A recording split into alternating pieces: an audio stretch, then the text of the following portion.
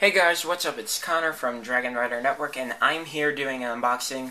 I am once again incredibly excited about the Canon PowerShot SX230 HS digital camera. I got this to become my brand new primary camcorder that I make all my videos for YouTube for.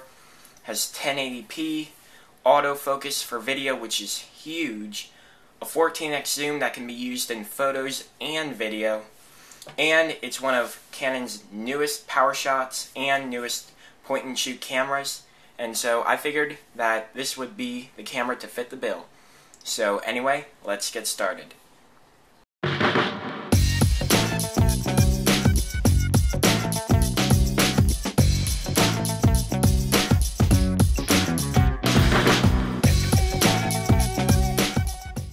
Alright, so let's see what we have here. We have the front of the box, has the Canon PowerShot right on it.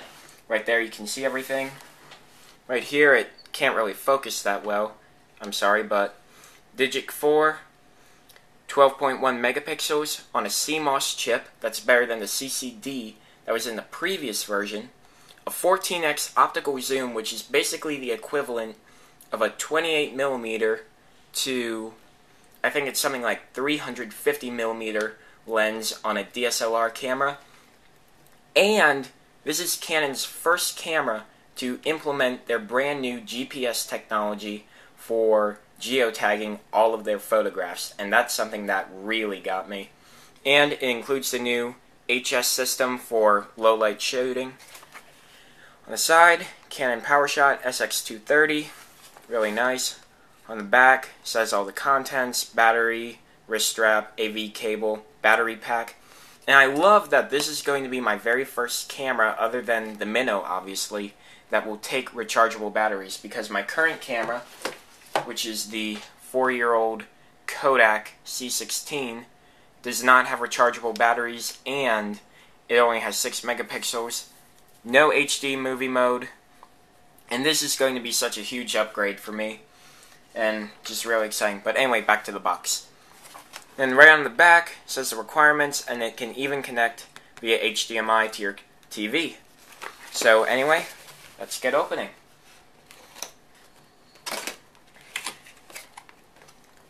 Canon always packages their stuff really nice. And here we got some warranty, put that to the side. Canon software, which I will definitely be looking into to try out. Instructions in Japanese and American. That's good. Precautions when using GPS function. Probably won't read this. The guide, and I'll definitely have to look through it myself at one point, because I'll definitely have to try all this stuff out for myself, because this will be my very first actual full manual camera. Put that to the side right here. USB cable, pretty nice.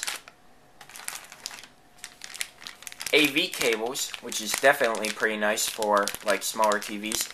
They didn't include an HDMI cable, but I probably have one lying around here somewhere, so that'll be good.